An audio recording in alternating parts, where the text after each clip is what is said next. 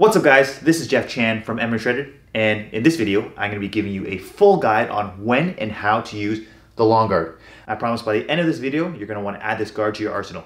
If you liked the video, please remember to like, comment, share, and subscribe. Now before we get started, this video is sponsored by Warlocker. So before this accident here, and believe me, this wasn't the first time, I never wore a jock during training. The reason being is every previous jock I've used were very uncomfortable, so I took the risk. But after that last accident, I did some research and found Warlocker. Unlike traditional athletic cups, this jock is scientifically engineered to protect your legacy when training combat sports. Every unit is reinforced with 3 protective layers, allowing total flexibility and complete protection from all sides. There is an all-withstanding outer shield that is cushioned by a shock-absorbing foam bridge and fortified by flexible side wedges. The best thing about it is, it feels comfortable, as if I'm not even wearing one.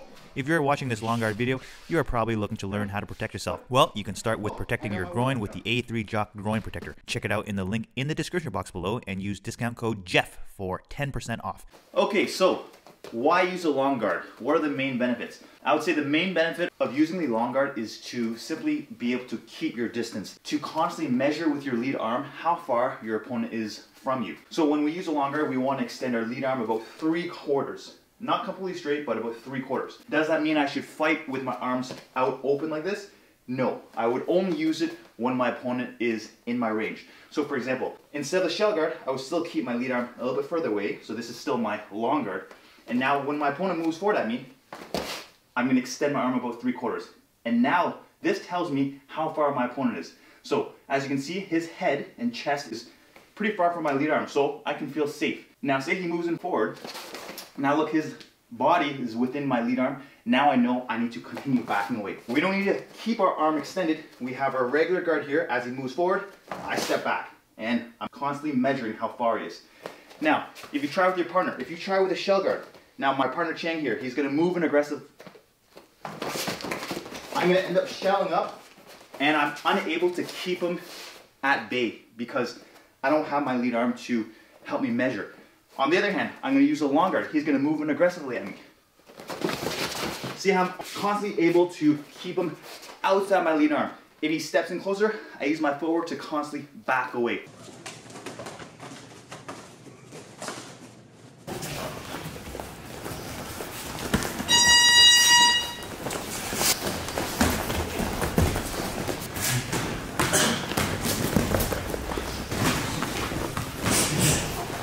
So let's move on to how to defend punches using the long guard. As a rule of thumb, I always want to keep my hands outside of my eyebrows. So we never want to blur our face by keeping my hand covering my eye or here, because now I can't see and the hooks are, and it's going to hit me. So I always want to keep the hands just outside of my eyebrows. So looking here, I'm squared off with my opponent here. If my opponent throws a jab, I'm just going to turn my palm forward. So right now my palm is facing the camera. As the punch comes, I'm just going to turn it forward. I'm going to deflect.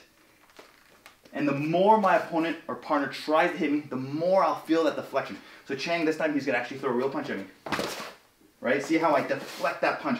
I'm just turning my palm forward. And I'm also stepping back. My feet are my insurance. And notice how I also extended my lead arm, because that's going to help me gauge that distance. So again, he throws a jab. I'm just going to deflect. It should be effortless. All I'm doing is turning my palm, and I'm using the bottom of my thumb to deflect the punch.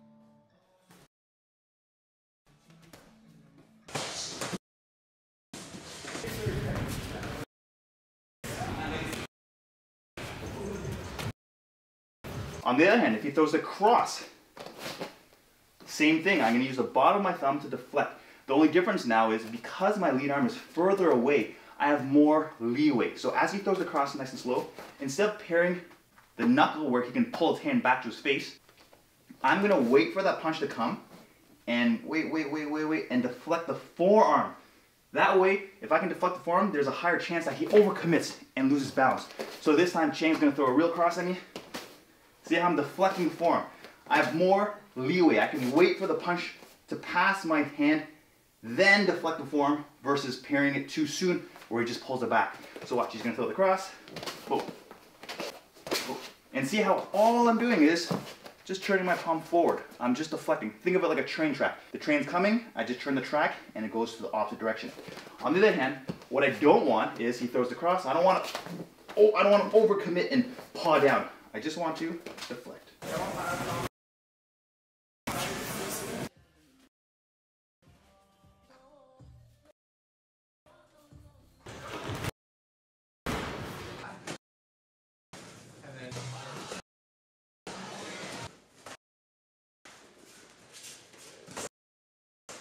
Now Chang is going to throw the jab cross, a very common combination.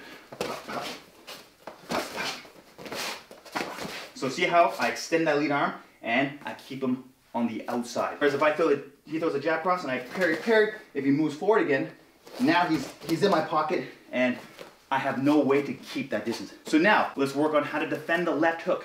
If Chang throws the left hook at me, I can carriage block. Again, I'm keeping my lead arm out to make sure he's outside my bubble. I can also use this lead arm to measure, so if he throws the left hook at me, I can step out of the way. I'm dropping my lead hand here, but this still acts as a measuring stick to tell me how far Chang is.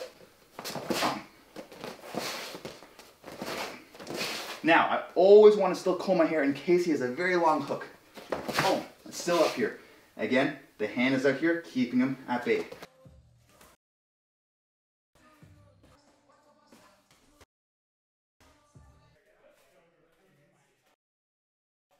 Best ideal situation is he throws that left hook, I don't get hit at all. So notice how I don't keep my hand here for him to hit my arm. I whip it down so that he misses. Back. Back.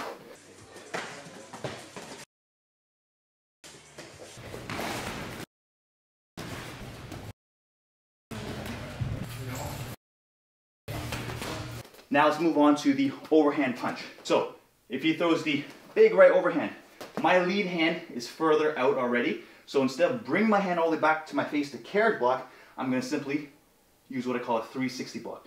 So Chang's going to throw that big overhand. Oh, I'm going to flare my wrist, and as he punches, it's going to just slide right down. It's very important that we flare the wrist 45 degrees.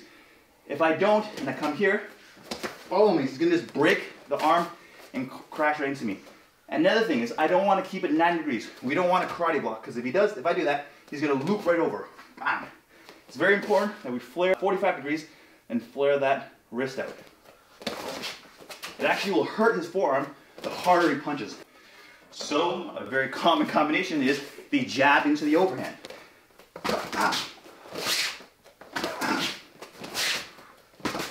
And notice how I'm stepping back so that I'm outside, I'm keeping him outside and not allowing him to get into my pocket.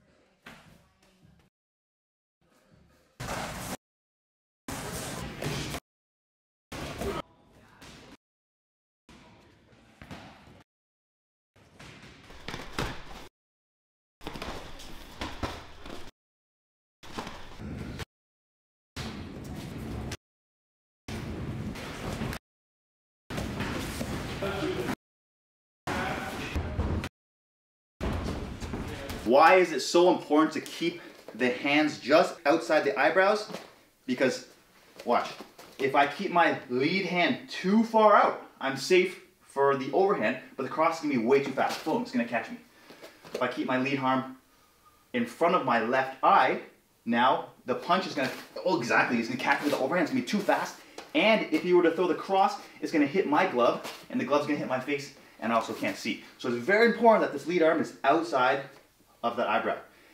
With the right hand, it should be outside of our right elbow to parry and block. So he throws the jab, I can parry, and he throws the left hook, I can lean back. So this acts as a windshield wiper, and this acts like a little mini windshield wiper. So look, he throws a jab, he throws a cross, throws a right hook, oops, and right hook.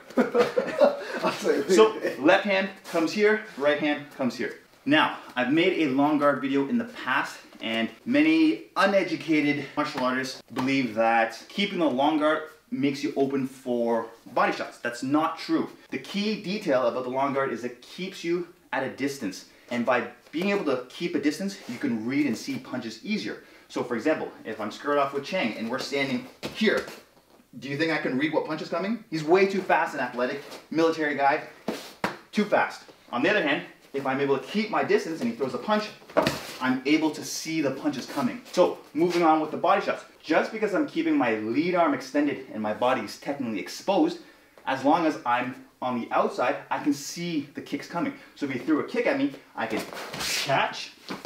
If he throws a kick, I can get out of the way by hollowing my body and extending my lead arm. Again, I'm keeping my distance.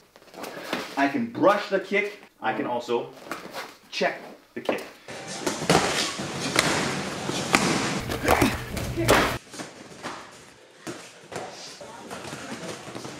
This man's gonna come down.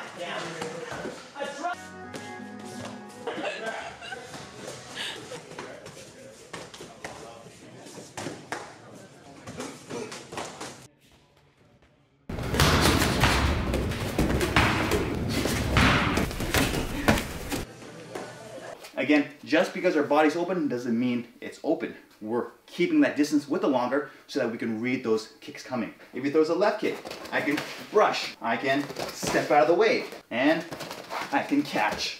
The idea is, because my lead arm is extended, I'm able to constantly read the punches easier and kicks easier because I'm further away.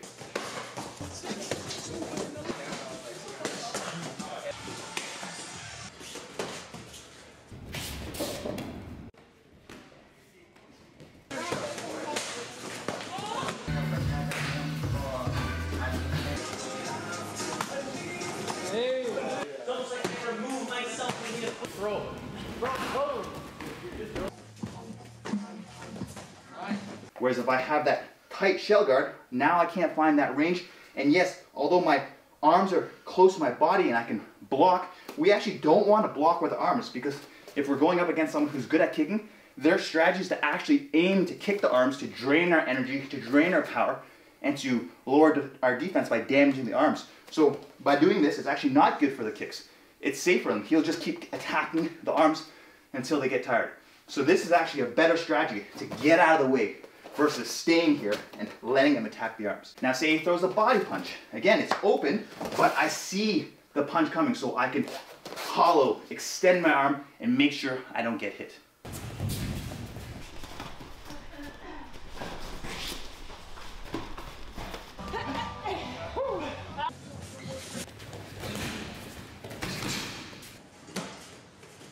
We also got teeps. Again, we're on the outside. If Chang throws a teep at me, I can brush. If he throws a left teep, I can still brush. I can still see it coming because I'm far away.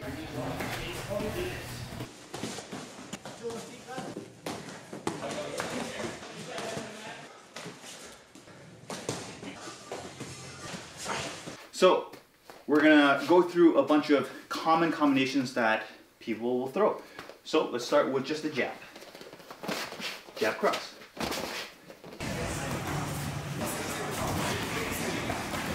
Are you excited?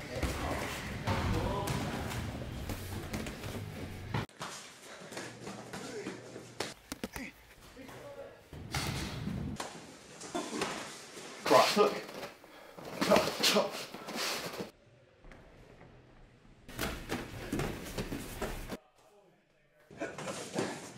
Hook cross.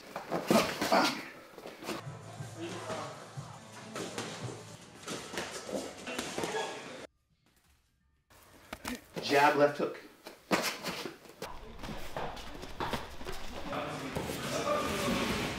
Jab overhand.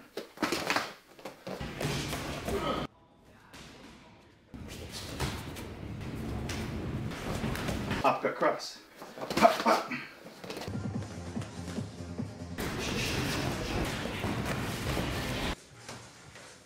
As you can see, the long guard, you're able to defend any punch that comes. All you're doing is windshield wiping the lead arm here and here, here and here. So guys, if you like what you see, don't forget to subscribe and hit the notification button. And if you really love my work and want to continue supporting it, send me a super thanks by hitting that donation button below.